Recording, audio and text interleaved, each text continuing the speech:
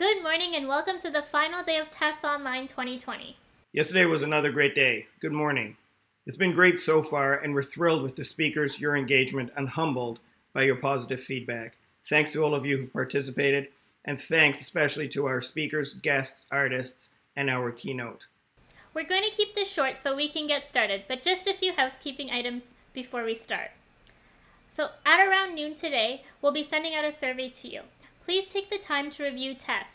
As you know, this is our first time hosting a virtual event, and we'd love to hear from you on how it went and what we can do better. And if you require any technical assistance at all, please send us an email at tess-svat@ecampusontario.ca, and a team member will be there to help you. As we wrap things up, I want to thank you for your participation and also your insights. As the Director of Communications, it was my responsibility to make sure that TESS was going to be carried out well. And I really need to thank my entire team, especially my co-host Lutfiyya, for planning this conference. We owe you all a debt of gratitude. All right, it's day 3. Let's do it. Here we go. Enjoy.